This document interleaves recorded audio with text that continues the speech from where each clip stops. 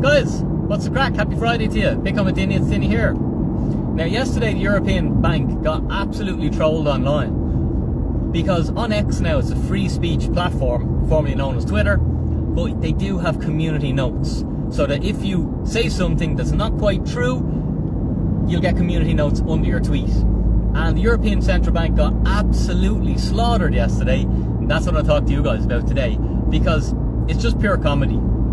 Okay, welcome to the channel. My name is Dinny. If you're new here, make sure you like and subscribe, follow the page, click follow, click subscribe, and like this video, and the algorithm will show you more of my videos. I'm on the move here today as always. Apologies if the quality of the video isn't up to some YouTuber standards, but I just simply haven't time to sit down, so I do like to try and share some of my knowledge of everything I've learned in Bitcoin as I'm on the move when I'm driving. So yesterday I was actually on X when the European Central Bank released this tweet. I literally was one of the first people to see it, because I seen the tweet and I was like, no likes, and there was only 2 comments under it, and I was like, what the hell is this puff piece? It was saying Bitcoin has failed, and I was just like, this makes no sense. Then when I looked at how long it was since the tweet was actually put out, it was literally like 6 seconds. So I was like, okay, I'm pretty much one of the first people to actually come across this tweet.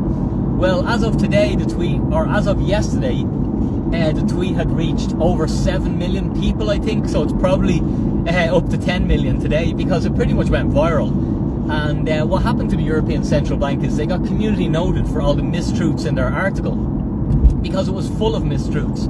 Now, to me, this is really exciting. This tells me that the European Central Bank are terrified of Bitcoin, and rather than push people away from it, they actually put in a massive marketing campaign yesterday to teach people about Bitcoin. So the euro has actually lost 99% of its value, 99 against Bitcoin. So to say that Bitcoin has failed, it's just like, how have they come to this conclusion when it's the euro that has failed? The euro is absolutely failing, and people who live their life on the euro standard, life is so difficult for them, and it's only getting more difficult, and in the next 10 and 15 years, unfortunately, it's going to get even more difficult. And then there's people like me and people like you guys who've been on this channel for a year or 2 or 3 or 5, okay, and you understand how to put yourself in a Bitcoin standard or a partial Bitcoin standard. And life's totally different than when you were on a euro standard, because your life's getting easier. Your life's hopeful, your life's more abundant, okay? You can buy more for less. It's the opposite of everyone who's swallowing the propaganda of the European Central Bank, okay? Now remember the irony of this. The European Central Bank basically stole 50% of your wealth, okay, over the last 5 years.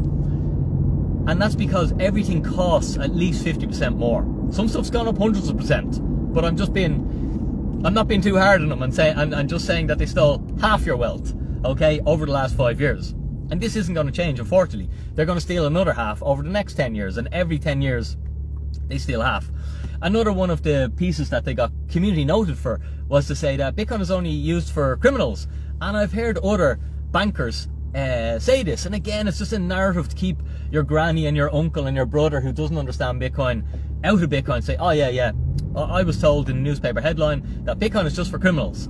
However, Bitcoin is the most transparent monetary protocol on the planet.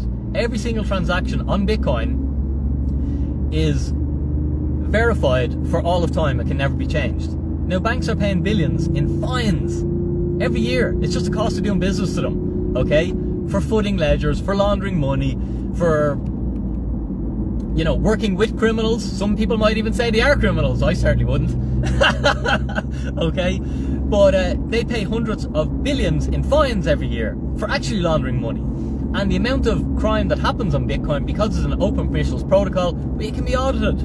Okay, so we can see the amount of crime that's happening on Bitcoin. And it's 0.02%. Okay? The amount of crime that's happening through our traditional means like the euro, okay, and the dollar is an order of magnitude higher. So Bitcoin crime is a nothing burger compared to the crime that happens on these other monetary protocols.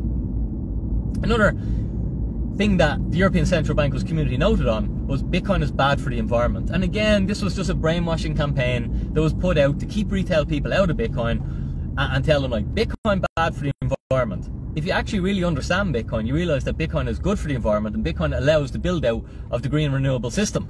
Okay, it allows, it's like an energy of last resort. It's an energy system you can switch on and switch off. So when the grid needs electricity, you can literally just flick off Bitcoin mining. So it allows you to overbuild the grid, because to allow a grid to use renewables, because renewable power source is intermittent, the wind mightn't always blow, the sun mightn't always be shining, okay?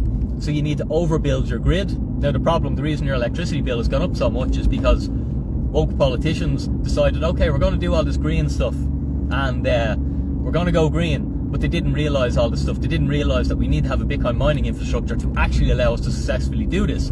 And that's why we don't have electricity now. And that's why the electricity bills for everyone has gone up so much now. So the European Central Bank were community noted on that, to actually tell them the truth, that no, Bitcoin is good for the environment. Haven't you actually studied all the papers that are on this to show you that Bitcoin is necessary to allow a build out for green renewable energy system? So they actually got slaughtered and hammered. Their tweet went viral. Whoever is putting it out, maybe they're secretly a Bitcoiner and they're a genius marketer, and they know that if we put out nonsense pieces, it's just going to market Bitcoin more to people. Because it's like this: the European Central Bank, and using the euro is a system of control. You are forced to use it. You are forced to pay your taxes in it. You go to jail if you don't. Bitcoin is a nonsense wrong here. I wonder why windows are fogging up. I turned off the old aircon. But Bitcoin is a fully voluntary system. No one's forced into Bitcoin. You can voluntarily decide to use Bitcoin. And when you do, and you study Bitcoin, you understand how to use it correctly for your family, life becomes much more better. You're more positive, you've more free time, you've no worries about your future. Okay, you're hopeful, you're enthusiastic, you're not negative. Because once you're stuck in the Euro system, you're just like, life's getting harder and harder and harder, and I'm working harder for less, and it looks like it's only going to get worse. In fact, how are my kids ever going to do anything in their life? If you have kids, when you realize how, you know, their ability to own a home like you did, like, how does it happen? It's unless they win the lottery, which is, they're not going to, because nobody does, or the majority of people who play the lottery don't. So it's, you know, you can't hope for that. But that's why studying Bitcoin and realizing when you see the European Central Bank putting out propaganda and it's getting community noted and it's going viral, and thousands of people are tweeting about it and correcting them on all the nonsense, and they simply maybe haven't studied Bitcoin, or they have studied it and they're absolutely terrified, okay? Because Bitcoin gives you sovereignty, it gives you control of your own life, your own finances, and your own time, and nobody can steal your time. Because everything that happened since 2020, since C19, was basically a central bank stole half your wealth, and they drove up the price of assets, and they're never coming back down. You're never going to pay €1.85 for a coffee again. Coffee is just now €4, and that's the way it is going forward. So basically half your wealth was stolen, and as we go through the next decade, and stolen's probably a strong word for you if you're somebody who doesn't understand money or doesn't understand this stuff, but I just mean because they caused this inflation, they caused the price of everything to double in price, to triple in price, to quadruple in price. Basically your money buys you half as much stuff or a quarter as much stuff. So effectively your money was stolen and you paid tax on your money, and that's not right, that's not fair, okay? My money in a Bitcoin standard, not stolen. Nobody can steal it from you because you can't print Bitcoin. This is the value of Bitcoin. This is why Bitcoin was created. It was created in 2008. In 2009 it was released in response to the great financial crisis, when we decided it's grand, we can just print money, let the banks do what they want, let them make all the money and then blow up the whole world, and we just print money and bail them all out. What that does is, it stole all your money. It stole all my money that sat in my bank account. And that's what Bitcoin was created for. To give you sovereignty, to give you freedom, and to give you control of your own finances. So again, as usual, my message is very simple. Study Bitcoin. I won't even say buy Bitcoin, I'll just say study Bitcoin. And if you need help to study it, or you need help to understand it, check out Bitcoin with Dinny. Check out our consulting, where we can help you understand Bitcoin. We can help you build your plan to retire early. We've got a whole retire early club which teaches you everything I done to go from mobile home to freedom and not worrying about what happens.